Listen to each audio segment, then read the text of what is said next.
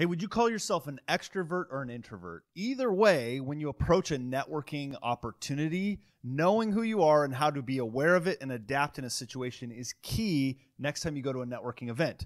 On today's episode, we're going to talk to somebody who battles anxiety and who calls himself an introvert and has still been successful at a networking experience. So today, join us on Word of Mouth.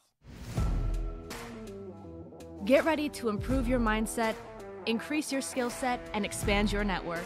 Follow along as the CEO of Master Networks brings you over a decade of business networking experience. Welcome to Word of Mouth with Chaz Wilson. This is a topic that I actually get really fired up about, and I'm very excited to talk about it today. So I'll give a little bit of context behind it, and maybe not a definition, but in the 1920s, Carl Jung coined these terms that we now know very well, introvert and extroverted. Yeah. And it was really just how we exude our energies. Yeah. But over the many decades that have passed, I feel like those definitions have been warped a little bit. And because of some of the ways those things manifest, there's a bit of a misconception about them. So I was going to ask you what you've seen in the business world and with networking that kind of gives into those misconceptions. Yeah, I mean, I think always people come to the table and say, oh, in networking, that's only for extroverts or really outgoing people. Mm-hmm. And the reality is that it's interesting. Like, I can be extroverted when I need to be, but I probably lean to be more introverted than most people would think. And so how is it that we build a networking company, an organization with a lot of introverts? Well, primarily, I think the misconception is what we describe as an introvert and an extrovert.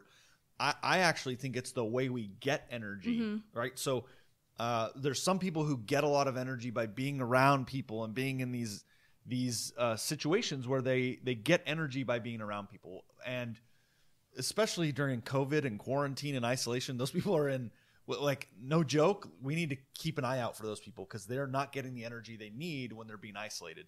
The second thing is, from an introverted perspective, like, that's people who, yes, they can go be what some would see extroverted like I do. When I do our big event Connect every year, that's 3 days of me being very extroverted, and I literally crash for 3 days afterwards because that's where I get my energy. I like to be alone in my own thoughts at times. And so when I travel and I do a workshop, I like to go back to the hotel and be in my own space, kind of get my own thoughts back together. So that's where I think the introvert-extrovert thing really, for me, is like sometimes a misconception. We put labels on ourselves too, you know?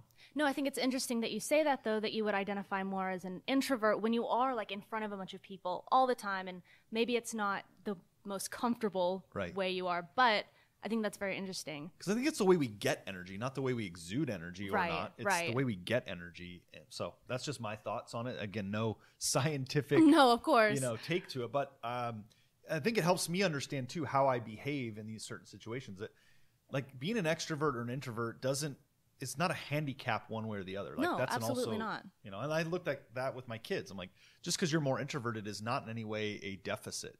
Sometimes it's viewed that way. Right. Well, I feel like it's used, like introvert is used as a synonym for reserved or quiet or shy. And it's not. It's just how you recharge at the end of the day or how you prefer to receive information. So that will lead us into so our I mean, guest. Let me just, before we get to the guest, I think there's an interesting thing, though, that it leads to how can you maybe view yourself either as an extrovert or an introvert? How can you thrive in the world of networking and business when you're one or the other? Like, you can win in both. So how do you do that? And I think our guest is going to give us some good insight to that. Yes, absolutely.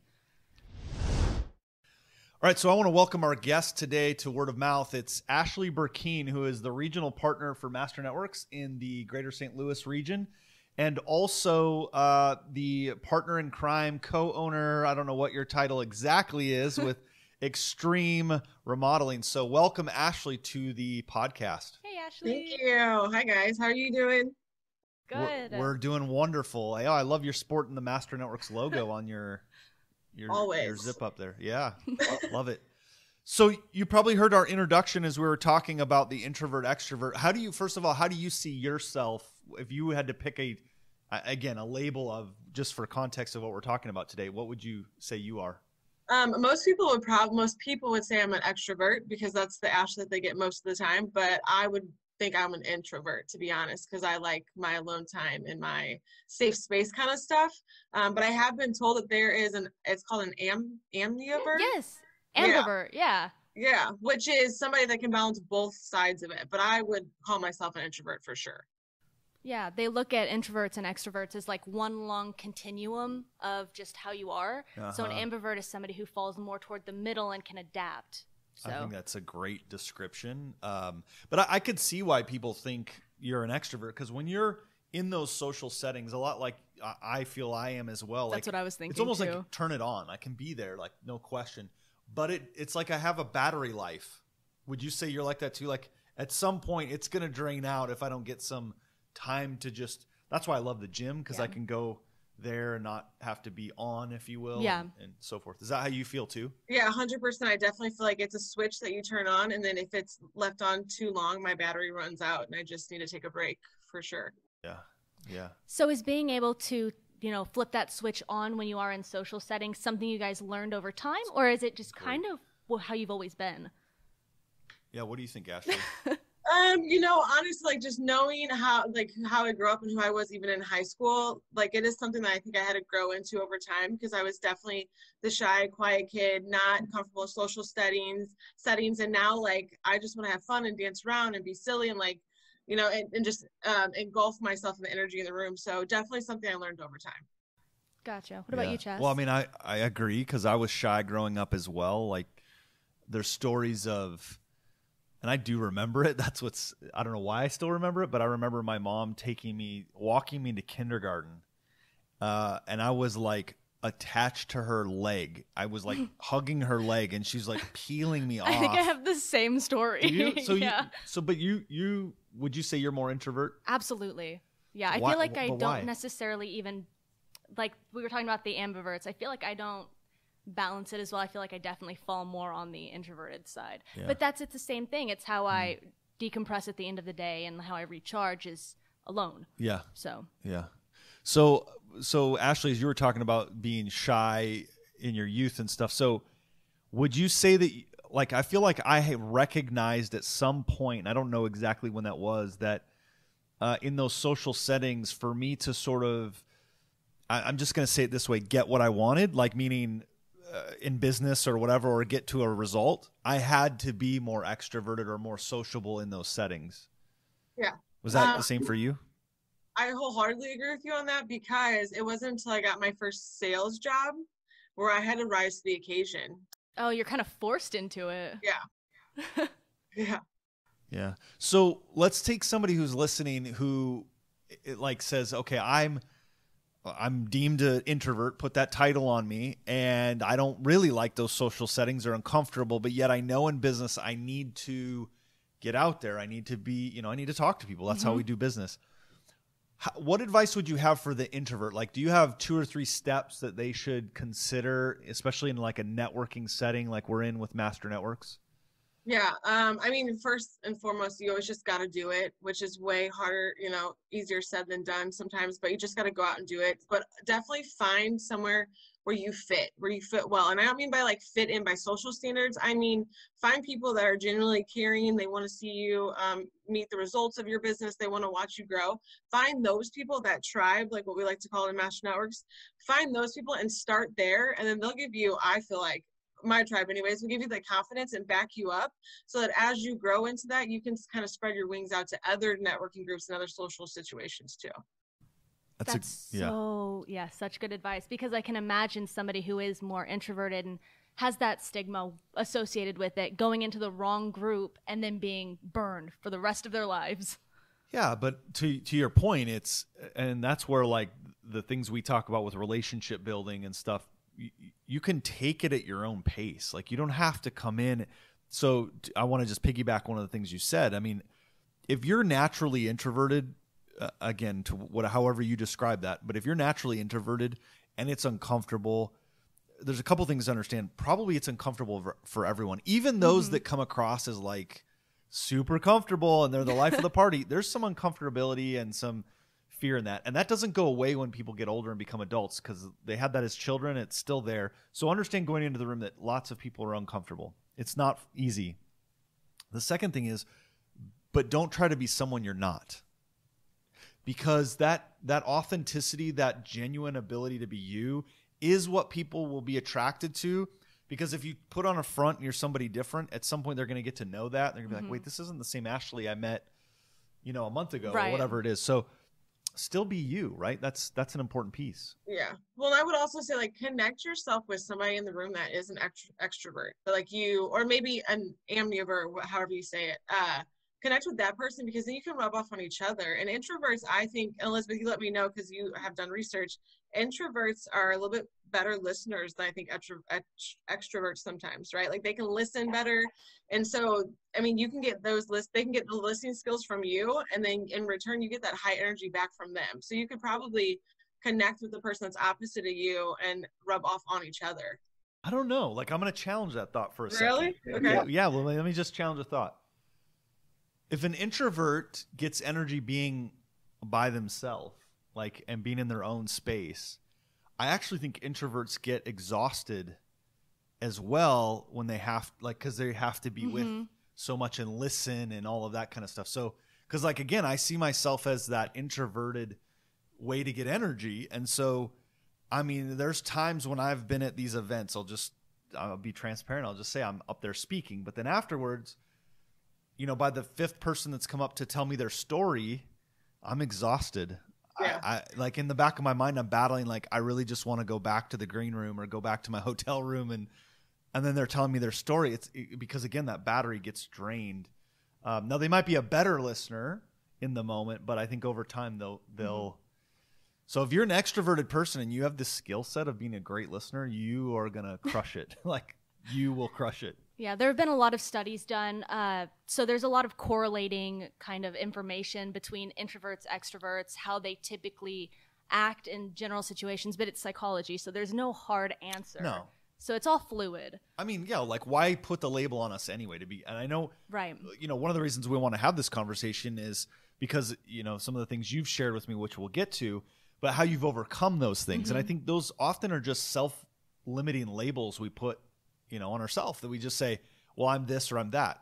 It says who? Like, who said you're an introvert? Who said you're an extrovert? Who said you're not good in social settings? I don't know. Maybe somebody did at some point, but probably. But you also become a self-fulfilling prophecy at some point. If you continue to tell yourself, I'm an introvert, I can't do that, then you can't do that. So stop telling yourself you're an introvert. Okay.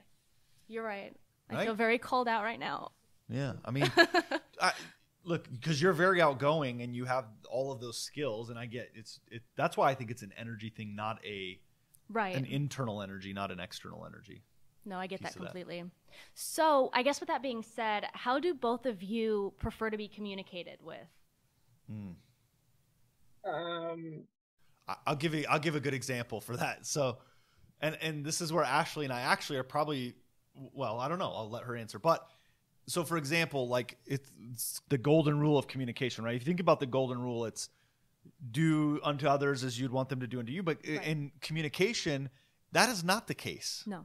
It's not speak to me the way, or, you want to. I need to speak the way you want to hear it. And so, like, for example, I'll talk about email, right? When people send me a 3-paragraph email, they're getting 5 words back, because that's how I communicate. But that's why I appreciate people who understand that about me and will send me, like, a 1-sentence email. Yeah. Because that's about what I'm going to read. And then I'm firing back the next email. Now, if you knew that about me, and the best way to communicate with me would be on point, to the point, keep it short, keep it quick. Yeah. All of those kinds of ways of communication help that put me at ease as an introvert extrovert. What's it like for you, Ashleah? I'm the same as you. Like, I want short, sweet, to the point. I don't necessarily like to talk on the phone. Like, if it's phone worthy and we need to have a conversation, let's do it. But, like, I'm real big on voice messaging and Voxer and things like that. Like, short, sweet, to the point. Let's get it done and move on. I mean, I'm with you for sure. So how do both of you, or either of you, discuss things or talk to somebody who is the opposite of that? Like, they prefer to receive the information long form or all the details, or So that's that's the walk in on a Monday. So I'll just give you an example, right? This would be walking on a Monday, and with Paige, who's in here today, in here producing the show and taking notes. Like if it was Paige, I would walk up and say, "Hey, how was your weekend? How are things?" Right? That's going to be a better start to that conversation before I got down to business. Whereas Elizabeth's going to walk by me and say, "Hey, how's it going? Good. Hey, today you have on your calendar," like she's just going to go right at that, right? I think we just had that conversation we did just have too. That, right? So I think that's how you handle it, is learning the people you surround yourself with so you know how to interact with them. Yeah, I mean, I agree. There's some people that need a little bit of extra attention sometimes, and that's okay. And so I'll, take those lengths to make sure that I'm communicating effectively to them. Because I've learned from Chaz himself, like what people hear and what you say are not always the same. And those lengthier need for communication type people, you really have to be clear in what your message back to them is. And sometimes it takes a little bit more effort. So that's so true. Yeah. So I want to ask you, Ashley, something though that we haven't touched on. It is, so you work with your husband in one of your businesses, actually both of them. But so let me ask you this. Would you say he's more introvert than extrovert? 100%. Why? Why do you describe he him as could that? do without people and be totally okay with it. I mean, he really could put his head down and work and be fine with it. Okay, so then how do the two of you balance that though? He comes off his shell when he has to for clients and stuff, but I mean, anybody that's been in a room with us together, I rub off on him a little bit, which is why I said what I said, is because like today we were in a chapter meeting and he just came to life. So we bounced that energy off of each other a little bit, but let's be honest, if you've spent real time with us, I'm more the show and Ryan is my awesome, fan. He's my hype man. So yeah. So the reason I brought that up is I just wanted to demonstrate that in the communication and how it ties into the introvert extrovert is probably throughout that time of your relationship. It's just interesting how, remember, these aren't personality so much as behavior. And over time, behavior shows up and has to morph and change. And so over time, you've probably had to be, that's why people would see you as more extroverted, because you've maybe had to be that. But over time now, he's becoming more extroverted, so you can sort of dial some of that back if you have to reserve that energy. And that's why you're saying you're bouncing off kind of back and forth because it shows up that way. My wife and I, we just did a podcast episode, and we're a lot like that too. Mm-hmm. No, and I wonder how much of that goes into just confidence levels. Like if you are going into it telling yourself you're an introvert and you are kind of more reserved, than having that person that is very outgoing and extroverted, so to speak. Maybe that's just where the confidence comes from. Like you can rely on that person to help hold you up. That's a good point. So in a networking setting, let's say you were invited, Ashley, to again, it's not a group you're familiar with. Like you don't have connections there. You're invited to a chamber mixer or something like that. Again, maybe it's a master networks group you've never been to. Like, what are your thoughts, first of all, going into that meeting, and how do you prepare yourself? Like, do you have a goal, an outcome, like what you want to accomplish, so that somebody watching today goes, man, that's me. I'm pretty shy going into this. How do they work through that? Yeah, so this is going to shock a lot of people. I am so uncomfortable going into a network meeting that's not Master Networks. Like, I feel horrible about it. I have high anxiety about it. I stress out about it. The few things I do is I have to listen to like really good music in the car on my drive there, and whenever I get in the parking lot to hype myself up and bring that energy up in myself, then I walk in the room and I always find the person that's not talking to anybody because they probably feel just as awkward as I do. And so let's be together and not be awkward and be the people having a conversation. And then I always leave talking to at least 5 people before I left the room and grabbing business cards, depending on what networking group you're at, right? But grabbing information or business cards or setting up 2 face-to-faces or one-on-ones, as they're called other places, right from that meeting, because a lot of times I don't even play with the business card. I will say, well, let's do it now. What do you have on your calendar? Where can we set dates and times? But just know it's awful for me, but I work through and I push through it to build my network. So yeah, people are not alone in that. Those are my goals, though, inside the room.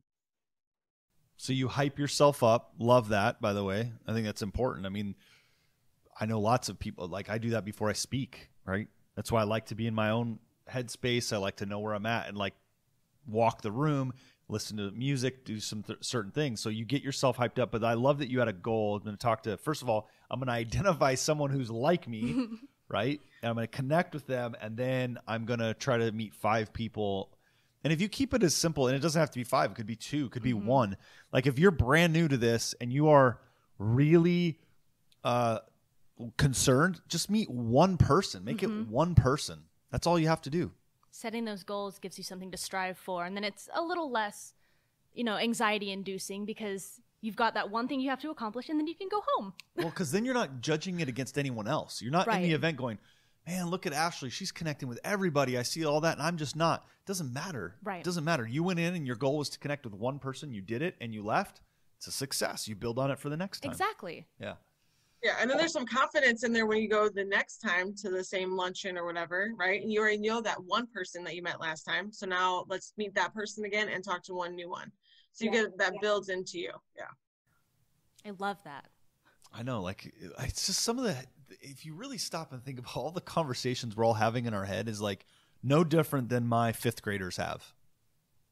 They're going to school, walking in the lunchroom. Who do I sit with? Who do I connect with? Who do I play with on the playground?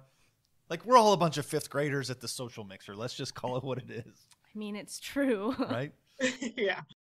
So you mentioned something, you talked about your anxiety and stuff. And what I've always, first of all, I just want to say this because I think it's a powerful thing. What I've always, from the first time you and I met, you shared and were pretty open with me about some of the anxiety that you have, that you're challenged with and you battle with. And I've always just admired that you've been open about it. I have a daughter who has really debilitating anxiety and she's always looked up to you because you've been open and sharing that. And she watches, the things you do on social media and how you're out there. And like, I think there's a bit of like, well, if Ashleah can do it, I can do it kind of thing. But I know not to put that burden on you in that way. I'm just saying there's people that watch us as we do this.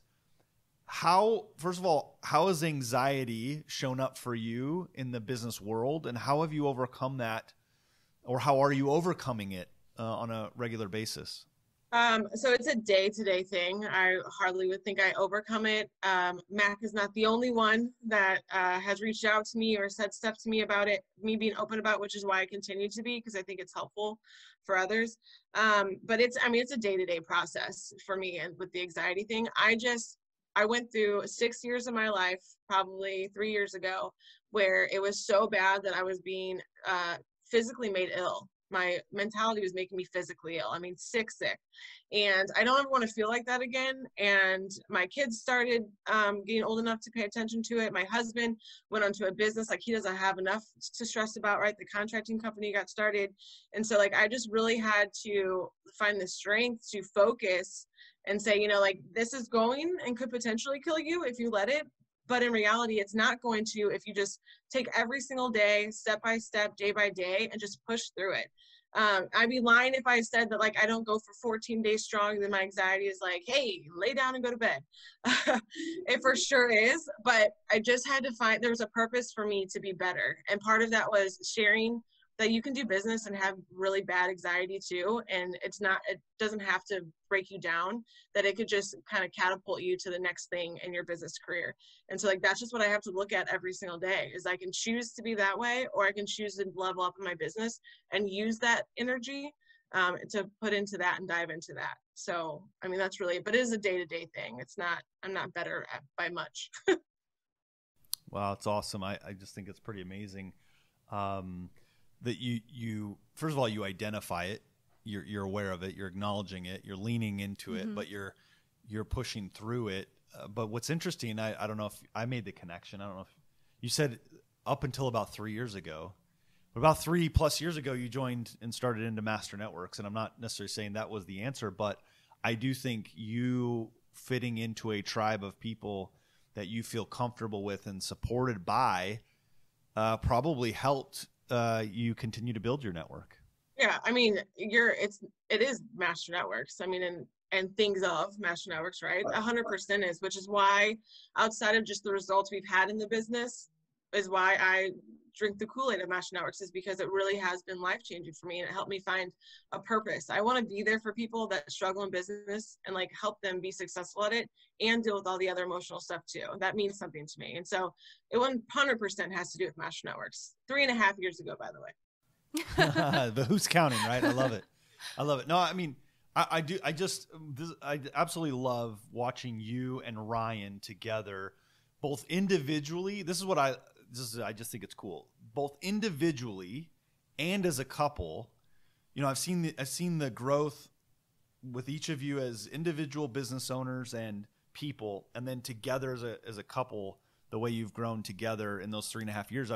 I feel fortunate that I've been able to just, blessed to watch that happen and to see that take shape, and it'll be cool to see in the next 3.5 years. But I do remember the first workshop or training you came to here at headquarters, and I mean, that was where you kind of shared some of that with me. You came up at one of the breaks right away and were like kind of having a little bit of panic moment, and watching you just like overcome that in that moment.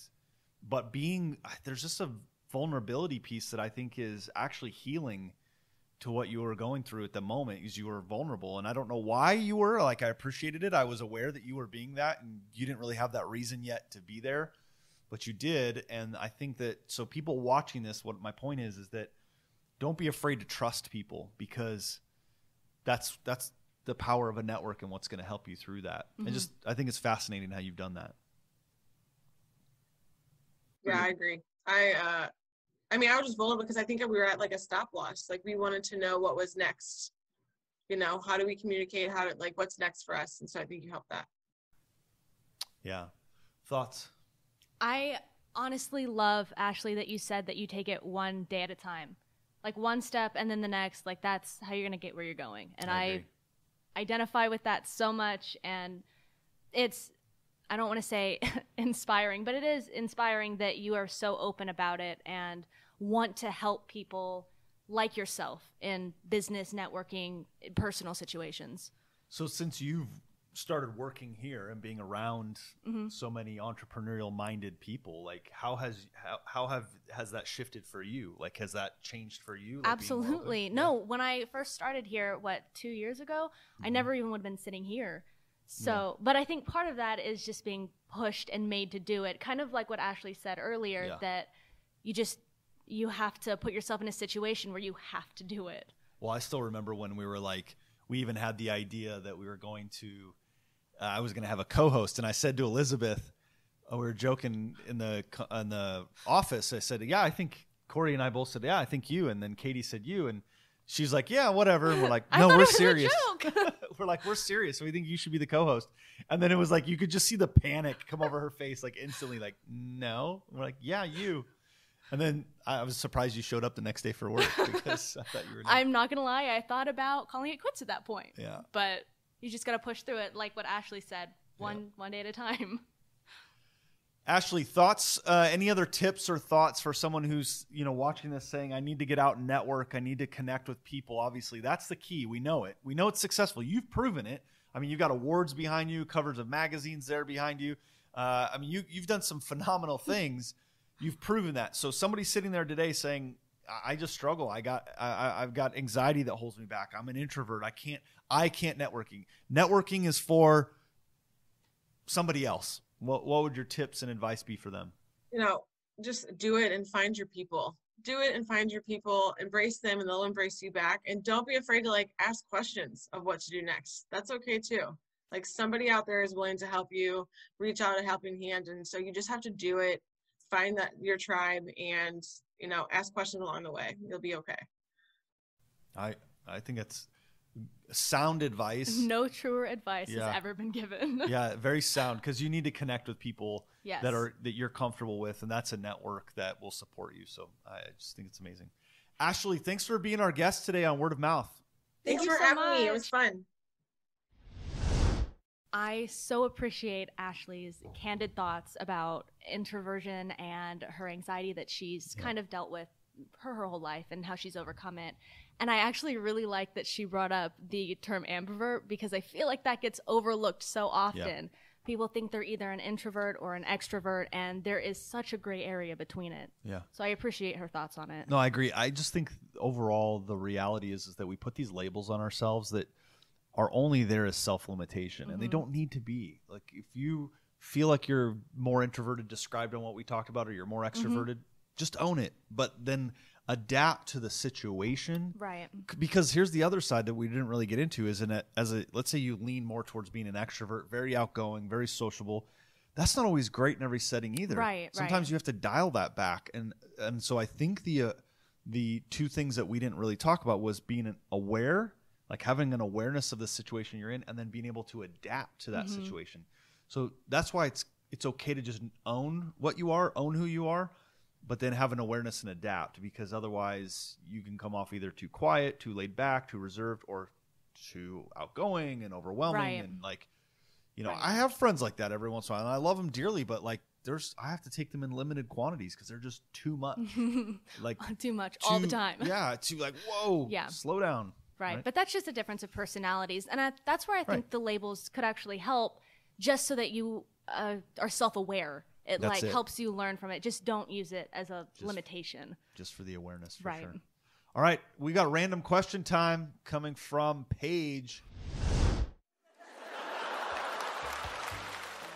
If someone wrote a biography about you, what do you think the title should be? Oh my gosh. See, this isn't good to ask these kind of questions because then it's like dead air, which is like the worst thing ever. Yeah, and my mind's gone blank. What would the title be? Words? Wait, no. Here's better. Can I just interject? You should come up with my title, and I'll come up with your title. Oh, this is harder. No, I think that's easier. Shoot. Okay, so biography of... I already have mine. You do. I already have mine. It was what I said before. We were joking. Oh, is it? About the song? Oh, my God. Okay. What would yours be? For you? Yeah. Now Make Good. Now I have a book already called Now Make Good. No, that's cheating. That's cheating. That's cheating. Oh gosh. Biography. Get creative. Oh shoot, that is so tough a question. Like, you got to come up with a title to describe it. This should be easy, but it's really hard. It's really hard. I think I would call it the path. Oh. Okay. The path. The reason why I say the path is because she has a very interesting story.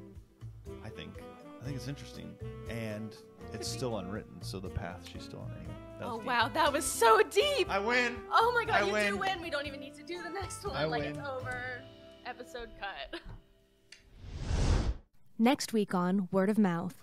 What happens is when you have a problem or a challenge, it's so easy to get so hyper-focused right in that then your head is down looking at the problem you're trying to solve, and you can't see everything else going around you. And only feedback I heard, well, in person anyways, was that everybody was so excited to finally get to see each other or meet each other, since we just as an organization went more to like Zoom calls. He's like, I said larger, not taller.